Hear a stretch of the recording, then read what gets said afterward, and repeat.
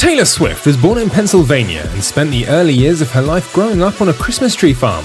By the age of 9, she was in love with musical theatre, then at 10 she won a poetry writing contest.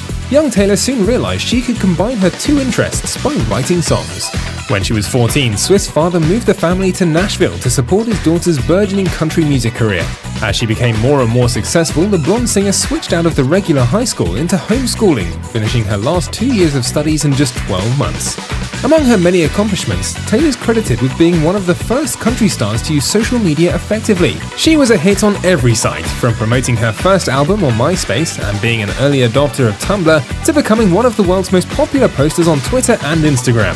Not to mention being one of the most approachable stars, connecting personally with fans in a way that few celebs are comfortable with. She was known to crash her followers' weddings, visit them in the hospital, and even help pay off their student loans. However, all her internet activity also turned her into the subject of seemingly constant tabloid attention. Her relationships, her breakups, her feuds with other singers, even her friendships with her famous squad were all endlessly pored over and dissected.